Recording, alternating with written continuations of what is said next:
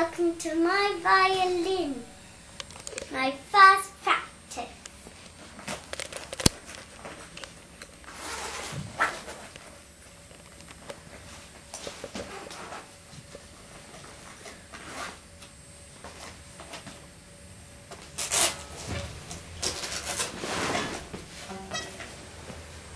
Well, here is the violin, and it has, well, we would call it a baby as a violin. Here is the head, and here is the ears, and here is the neck, here's the shoulders, the body, and the bottom, at the bottom. And if you would like start to learn when you were older, you would use the bow that,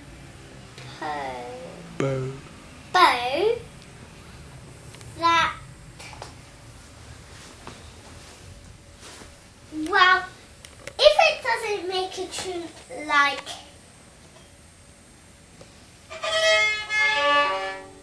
that, then you would, but you can't do it by yourself, or your violin, if you're playing like this, your violin will go out of tune. So you need an expert, like your teacher, to just twist that part, and then it will come in tune.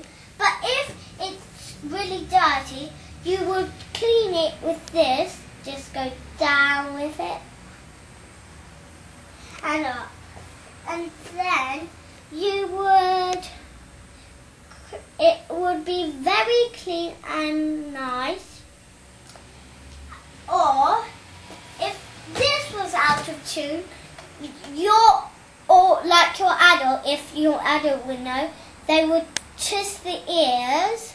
But if you would hold a baby up like with your ears, you wouldn't, because you never touch them, but you can touch all the different parts, but you never touch the ears of the violin. Well, if you are starting to learn like me, you will pluck it. So there is G, the black one.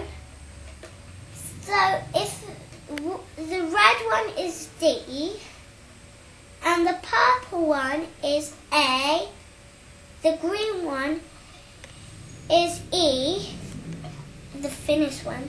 So we do in our class, to remember it in our head, we do giraffes dream about elephants. So, and the strings make lots of tune, and the finished one they all make different tunes. The finished one makes this kind of noise. The A one makes this kind of noise. The D one makes this kind of noise, and the G one makes this kind of noise. Well, it's all different, but I haven't learned this, but I'll try to do it with the stick.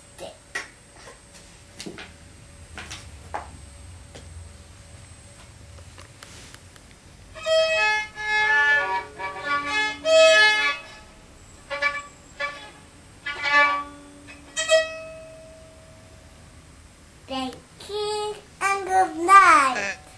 And have a bath. Thank you. That was very, very interesting. And what do you enjoy the most about the violin?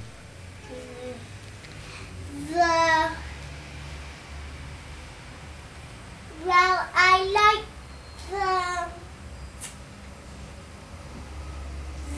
the stick, because it makes like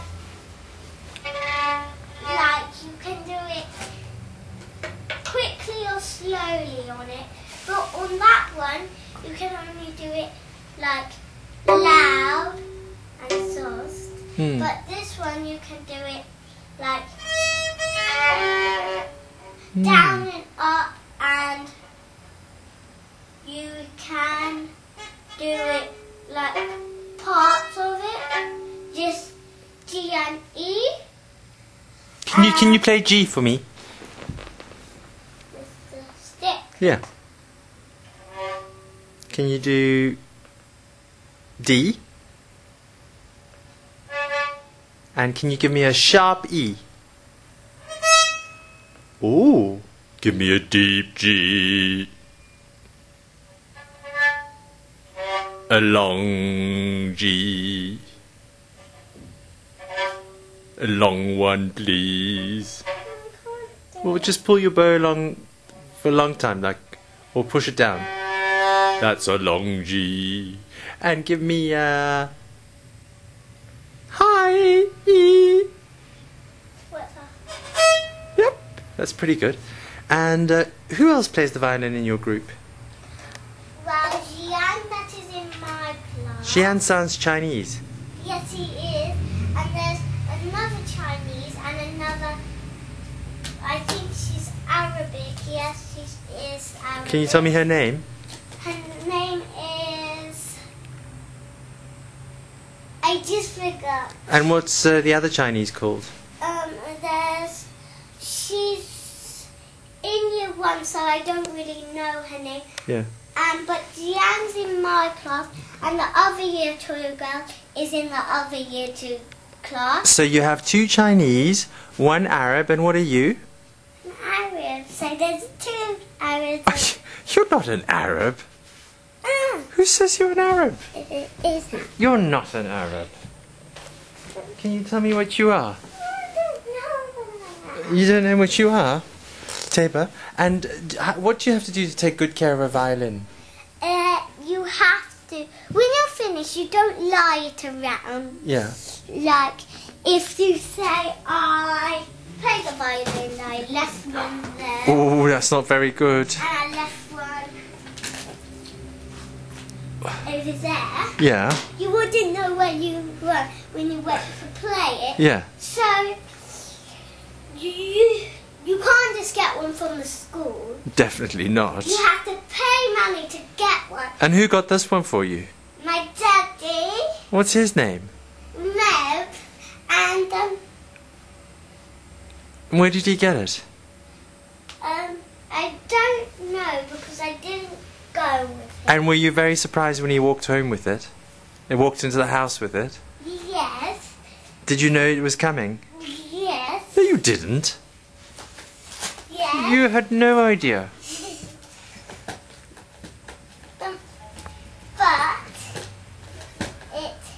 What do you want to say to people who are going to watch this? it is very important that you keep it clean and you don't touch the ears of the violin, or you don't touch the stick part of the tune. Taybah, we learned a lot. Thank you very much. Bye-bye Will and you- good night. And good night to you. I told you she was going to get a kitten in the end. Can I just get up, please? Remy, would you introduce Fred to us, please? No, I have Taybah's just introduced the violin, so